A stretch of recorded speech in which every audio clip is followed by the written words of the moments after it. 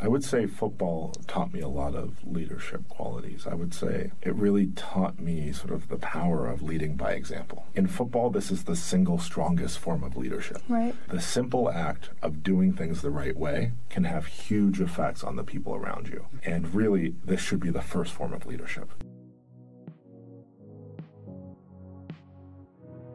Welcome to the VMI Center for Leadership and Ethics Leadership Journey podcast. This podcast aims to share leadership stories from our VMI Corps of Cadets and high-profile leaders who visit the Center for Leadership and Ethics and VMI Post. We're on this journey with you. Hi, I'm Derek Pinkham. And hey, I'm Emily Coleman, and we're your hosts of the podcast. John Urschel is a former NFL offensive lineman and mathematician currently working on his Ph.D. at MIT. He was the Center's Spring 2020 Courageous Leader Speaker. We spoke to him about his football and math careers, how they create similar leader opportunities, and bring him back to his first principle of leadership. We talk about decision-making, motivation, and his book, Mind and Matter. And without further delay, we give you John Urschel. John Urschel, thank you for coming. Appreciate it. Thank you for having me. Thanks for being here. Why don't you just tell us a little bit about yourself? Give us a little bit of background on you and, what you're doing now. The short story of it is I'm a former NFL offensive lineman, current MIT Ph.D. student in mathematics. Wow. Yes. I'm intimidated. Okay, well, cool. So our first question is, what was your motivation for pursuing both math and football? Right, because it seems incongruous in some way. Yeah, in some ways, but in many ways, I think it's as natural as any two things, I should say. Right. Right. Really, it's a simple answer. Right. Because when I was younger, I loved football. I mean, my father played football, so when I was little, I would see pictures of him playing football. It made me want to play football. Mm-hmm. And then as far as math goes, I was very late to sort of coming to really love math, but I will say that ever since I was little, I really enjoyed puzzles and problem solving and things like that. Mm-hmm. And so I was good at math, but it didn't necessarily hook me until I got to university, where I have to say it really took off for me. Like it really it became my passion. Right. Yeah. That's cool. Why do you think that is? And that over football, I guess. Yeah. Well, I would say I really enjoyed football more than math, even when I was at Penn State. But I would say my time at MIT really is where you were math over football. I have to say, doing math at MIT is a dream come true. Really? And just being able to be around all of these brilliant mathematicians who are world renowned, and every single week you have people visiting, and it's literally the world's most brilliant people visiting to come talk about whatever amazing contributions they've made. Gosh. So it's just like an amazing environment that really made me appreciate just how beautiful math is. That's what we're trying to do with leadership, bring folks like you here. Yeah, the amazing leadership skills that you guys have. So did you have any mentors with math and or football? I would say yes to both. I mean, I had mentors, and they were very much compartmentalized. I would say my math mentor was this mathematician at Penn State. He studied dynamical systems, and he was the first person who really noticed me. Okay. Who, he had me in class, and he thought, wow, this is a strong math student, and he wanted to help me. And so he's the person who actually introduced me to mathematical research. Okay. And so he was a big mentor for me. With respect to football, just so many older players at Penn State when I was younger in my career, just showing me how to be a successful football player. Right. Yeah, it was just a number of people. Now you can look at that now and say it was their leadership, their mentorship that helped me. Did you think of that then, or were you just too in it to too in it to notice? Yeah. I mean, in football, you notice that older guys help younger guys. This is a natural thing. But I would say for my math professor, it wasn't until later on that I came to really appreciate what he did for me in the following sense. So. This guy, he got his Ph.D. from Princeton. He was a professor at Caltech, and he had a two-body problem. And so Maryland eventually, paid him some more money and also helped his two-body problem. Then Penn State sort of outbid Maryland, and that's how he came to be it. I'm assuming two-body problem means a math problem. This is something that like significantly impacts where people work. Oh, interesting. Because you're both academics, right. So you want to both place at the same university or both place at two universities in the same town. Right. And so oftentimes, especially if one of the two of them is much stronger than the other, it can be tough. Sure. And so it helps when a university, they want the big fish, but then they they do something for the wife or the husband in many cases. Boston's a big college town, so. Yeah. yeah. So my professor, a lot of his movements had to do with the two-body problem. Right. And but he was very brilliant professor, and he had absolutely nothing to gain from helping me. What am I doing for this guy? I mean, I'm an undergrad. I don't really know that much math. Right. There's no benefit to him. So he's very altruistic. Yeah, there's absolutely no benefit, to the point where, he's spending all this time, he's emailing me questions, answering questions I have. He's spending all this time with me. I eventually write a paper sort of about the things we've been doing, about the things we've been talking about the things I've been working on. He doesn't even put his name on it. Interesting. Yeah. I mean, he really just was helping me because he was someone who loved math. Right. And understood the importance of fostering that in other people. Right. Yeah. Yeah, he just loved teaching, perhaps. Yeah. So, yeah, that was sort of like one example where I didn't realize until after the fact, this guy is really doing this just to help me. Do you want to give us a quick synopsis of your book? Mind and Matter. Mind and Matter. Mind and Matter, yeah. I was going to say Mind over Matter. Yeah, no, Mind and Matter. Yeah. Yeah, Mind and Matter. It's a sly Schrödinger reference. But memoir about my life up to a given point, and about my experiences with football and my experiences with mathematics, and how these things grew together and how these things shaped me as a person. Right. And why was it important for you to write? The main reason why it felt important for me to write is, for better or worse, I realize that I'm someone who has a platform, who has a microphone, so to speak, and most mathematicians don't get that. And so I feel I have a responsibility to introduce the concept of being a mathematician, introduce math to a broader audience. Right. Yeah. And so originally the book was actually much more math heavy.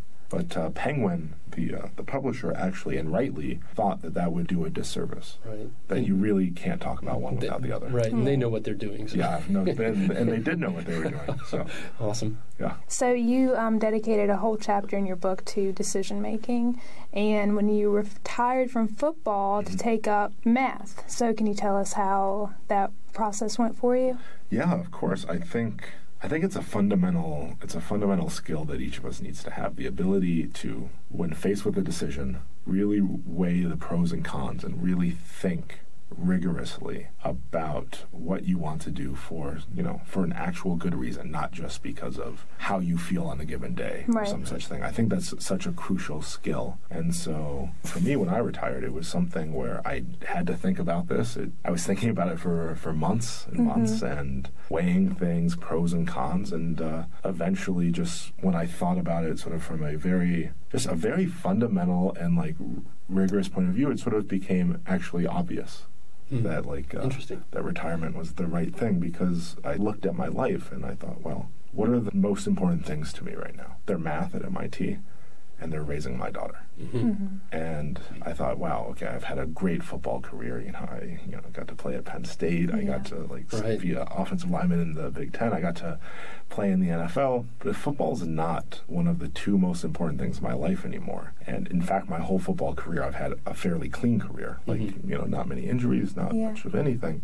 Do I really need to play another year when it's not my biggest priority, and given how just how serious of a game football is? Right. And I thought, no, this is not a good idea. The things I was looking forward to. Was the process all in your head, or do you actually start writing it out on the blackboard? Mostly in my head, but talking to friends. Yeah. I had been talking to friends for most of the off season, just getting opinions and sort of. Right. Was there any pressure to go one way or the other, or was it more just what makes you happy? It was a little bit of pressure on some ends. I mean, for instance, my father was pro football. Right. He wanted me to play longer because he wanted me to play my next season, because after that I would have the chance to get a big contract. But this wasn't necessarily this. His reasoning didn't work for me, because I already sort of knew that I needed to start to focus on math.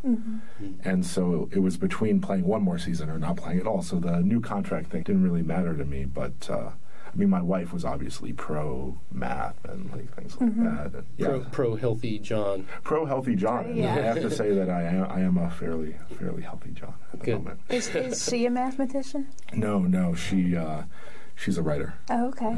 Yeah, very cool. Yeah. What unique leadership qualities do you think that math and football have brought you, or that you've discovered on your journey?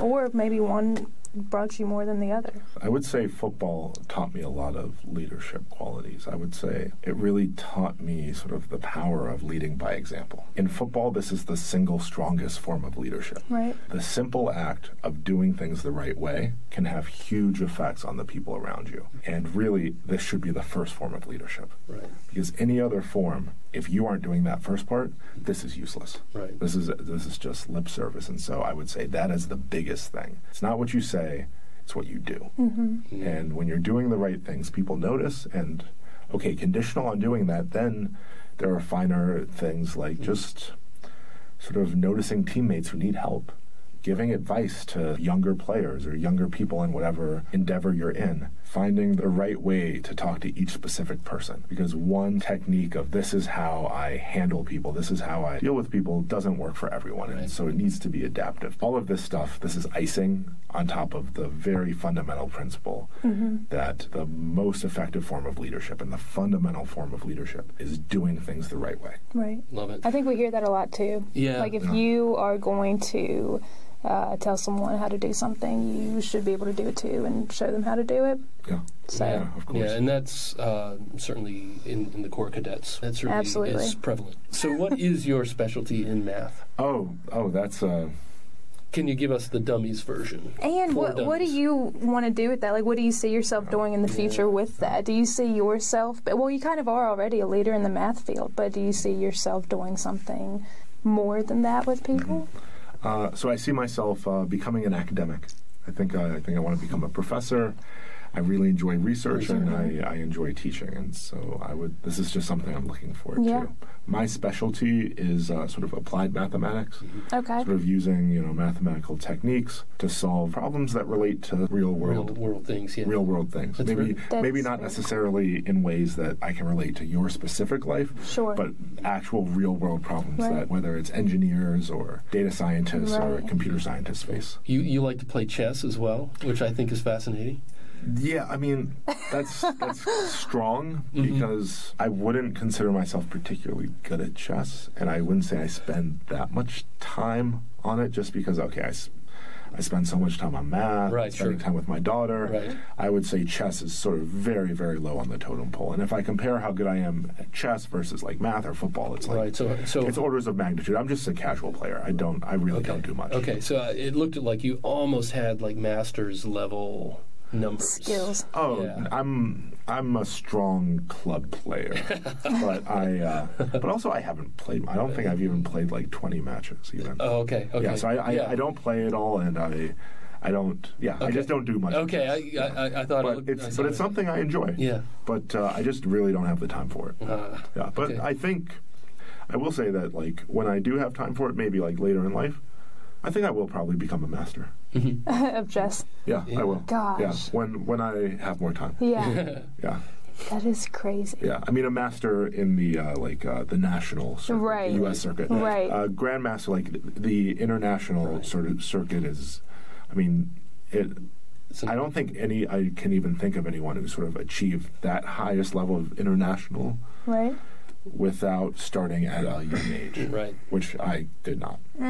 When did you start playing chess? I mean, I learned how to move the pieces when I was little, but I didn't really like start playing until I was even my junior or senior year in college. Okay. Like that's when I started playing a little bit with friends and stuff. Right. It's a puzzle, though, right?